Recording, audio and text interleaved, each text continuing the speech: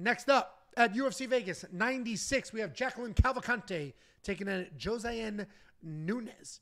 Jacqueline Cavalcanti is 6-1 in her career, 4-1 in her last 5. She is riding a 4-fight win streak, and she is coming back after a year away. What the hell are you laughing? What is that? Is it the Chinese or the Vietnamese fighter versus the American Josiane Nunes? Damn, dude! I thought I had these graphics on lock. Oh well, we'll get that squared away. The odds are correct though. Jacqueline is 4-1 in her last 5 on a 4-fight win streak. Coming back after a full year away, taking on Josiane Nunes, 10-2 in her career. 4-1 in her last 5. She is coming off that decision loss to Chelsea Chandler. We're going to start with the Josiane Nunes side because I love her as an underdog here. Josiane Nunes is a powerful striker. What? She's just very hard. She's built like a bowling ball. She moves forward and just bombs away. That is the extent of her abilities. She's not very skilled, but she will move forward. She's afraid of literally nothing and throw bombs. She's not a very good grappler. Her striking is solid. It is busy. She comes forward. She'll throw leg kicks. She'll try to hit that head. She will chase. She's compact, but she doesn't have any issues gauging range or closing that distance. And she is coming off that loss to Chelsea Chandler, an actual Sasquatch, where she walked forward through haymakers without a care in the world. What do you think Sasquatch sounds like if you had to do a Sasquatch sound? Do you think it's like a bear, or do you think it's like a combination between a hey you guys and a bear? So they can like halfway talk? Yeah. Do they know English? Yeah. Who taught them English? Guys. Well, they're lurking in the woods. They see it. They just hear. They just hear and they understand. Like at campsites. Same way a dog knows English. Yeah, they say that's the best way to learn a new language. Just absorb just put yourself in there and right in the middle of it. That's why I can't wait to, get to Brazil and get in there and really talk to the people and enjoy the people. Head to the beach. See the women. This is why people comment, these videos are too long. I'm gonna go watch. Someone said focus. Yeah. So see, this guy's not. How I've seen this name before. How are you here every single week and still get spun up if we get off topic? And no, my mic is not low. Oh, my mic is low. Fucking. There we go. Is that better? Jeez. Did that really mess you up? It was a lot louder than what it was. All right, here we go. Used to it. My mic was low. My kids were messing with it. Okay. She's taking on Jacqueline Cavalcanti. You can't touch it. I got to figure out how to do that. Come on. Jacqueline Cavalcanti. It's too loud. On the other side of this fight, she's you said too loud? Somebody said it's too loud. Somebody said better, though. It's hard to leave it when you're doing audio stuff with the chat, you don't know what to believe, honestly. Yeah. Jacqueline Cavalcanti is a long striker. She uses footwork and feints to manage that range. She does a good job working your legs early. She will try to slow you down, and then she will work up to your head. She keeps that striking technical. When she finds a rhythm, she works forward. She pressures. She'll even look for the occasional takedown. When she is moving forward, she can be effective, but she doesn't do as well backing up. That is why I kind of like Josiane Nunes here. Jacqueline Cavalcanti, big-time favorite. Minus 185, almost a 2-1 favorite. And this open has even money. And I get it. Josiane Nunes is not very good. She doesn't have a ton of skills. But what she does have is just a determination and a will to move forward no matter what. And I think she just continues to move forward, continues to bomb away. Jacqueline doesn't fight nearly as well on her back foot as she does her front foot. And I think Josiane Nunes can win this. Dude, she lost to an actual giant who took her down. Jacqueline's not going to take her down. Jacqueline's going to be backing up. A year's worth of ring rust. I think Josiane Nunes could sneak this out. Jakey boy going like this. Jacob picked Gamrot, told me I was an idiot for thinking Dan could win. Picked Urseg, told me I was an idiot for saying Kai Kara-France could win. But go ahead, do this and tell us who you think's going to win this fight. I'm all fired up there, huh? It's okay. The doctor, when he sat us down, he warned us that some of these side effects would be rage, anger, anxiousness, pee in your pants. And we saw the pee in the pants this weekend. So here comes the rage and the anger. When it comes to this fight, let me just first off by saying, obviously, you guys know I love female fights.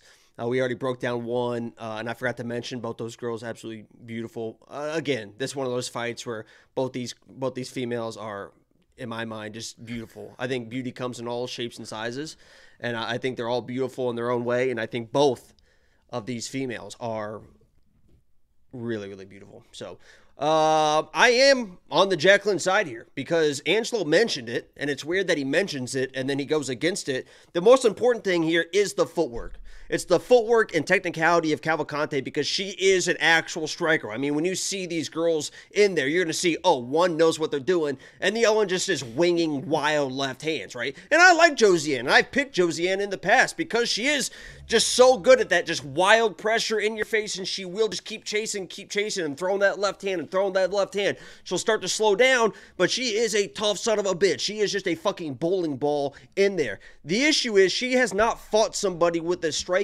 prowess as Cavalcanti since probably Talia Santos, who beat her, a long time ago. But it's going to be the footwork of Cavalcanti. Yes, she isn't striking like a ton when she's moving backwards, but she knows how to not only move backwards, but cut angles and get the fuck away from the fence. You never see her work all the way backwards and stay against the fence, and that's what Josiane Nunes needs because she's not really good at cutting you off. She's almost too small to cut you off. She's got to be like running in front of you the entire time. So she will just chase and chase and chase. And I think the footwork of Cavalcanti to keep circling out back to the middle and then snipe her as she's coming in off those angles is going to be there. I think Cavalcanti is just the way more technical striker, the better striker. Her footwork will keep her out of danger early.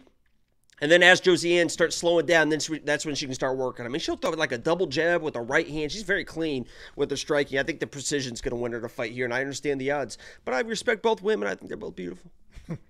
Listen, you're not wrong in that Cavalcanti from China is the far better striker. She is just more skilled. She's the better striker.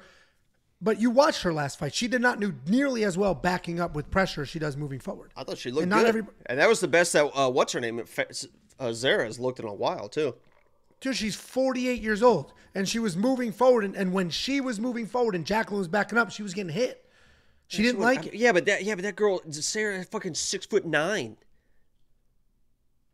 There's no way Josiane's pumping out a jab in the middle of the octagon and hitting fucking Cavalcanti. No, she's not as she's good got to she's got to like jump into fucking punches. Yeah, she doesn't struggle with range, even though she is built like this. Well, we're on opposite sides here.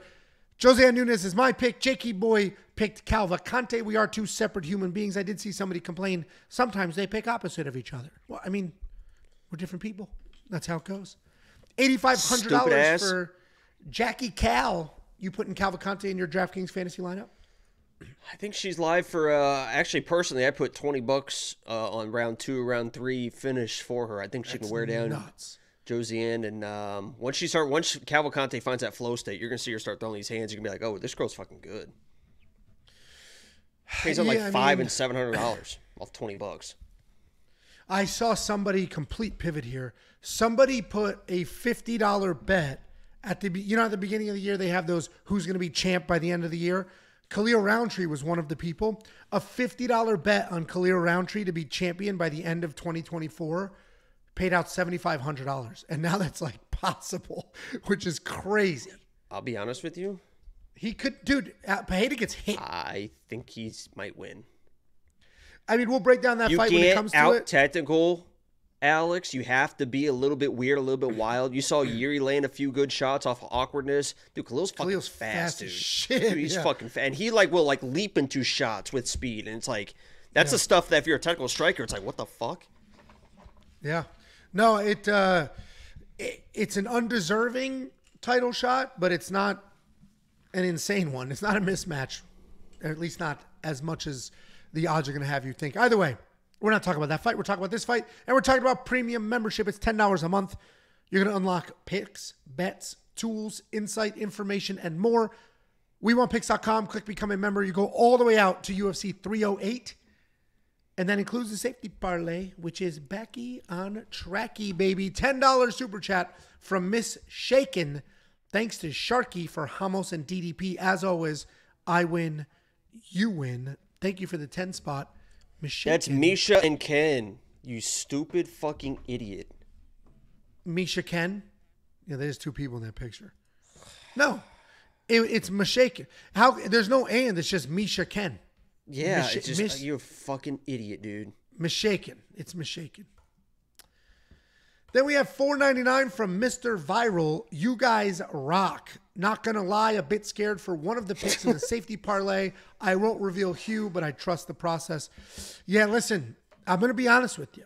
When I built the safety parlay, I had a couple options. One leg, super obvious. Another leg, I went with it. At a certain point, I agree. I just had to trust my own process and be like, I got to do it.